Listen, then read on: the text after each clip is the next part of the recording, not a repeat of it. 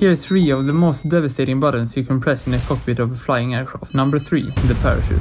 Although it's a safe if used correctly, using it incorrectly without following the set special checklist prior to deployment is not good. Number 2, the engine switch. Right? Wrong. It's the engine fire extinguisher. Since it does not only turn the engine off, it likely makes it unusable. But the plane flies fine without an engine, so the most dangerous set of buttons you could press, taking its place as number 1, is turning off the electrical systems when surrounded by mountains in fog, making it very hard not to hit one of them, and restarting the systems could take a while. Needless to say, most buttons could be very bad to press at the wrong time.